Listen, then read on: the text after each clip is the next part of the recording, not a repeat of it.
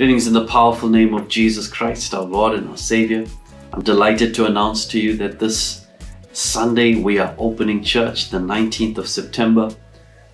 There's going to be two services at 8 a.m. and 10 a.m.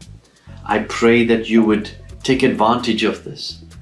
It's so important that we realize the importance of being part of spiritual fellowship. Now that we have the opportunity, make the most of it. Reminded what God's word says in Hebrews 10 verse 24 and 25. It says, let us think of ways to motivate one another to acts of love and good works. And let us not neglect our meeting together as some people do, but encourage one another, especially now that the day of his return is drawing near.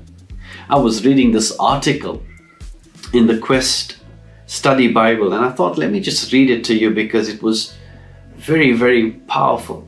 It says, it is not wise to neglect a regular habit of worship. There are occasions when work, sickness, or vacation make it impossible for us to gather with other believers for worship. Nevertheless, God has designed us for connection with one another. To willfully skip corporate worship is to reject God's instruction and thereby hinder our own spiritual growth as well as the growth of fellow believers. It's of paramount importance that we congregate with others. And when we reject that, or when we discard that, we rob ourselves of our own spiritual growth. We stifle ourselves. We stunt ourselves spiritually.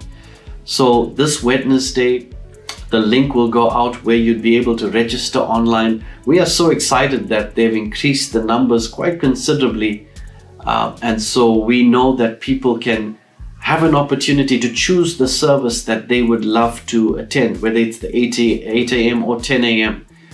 The only time you would not be able to register for a particular service, if we truly meet that quota, unfortunately, you'd have to register for the next service.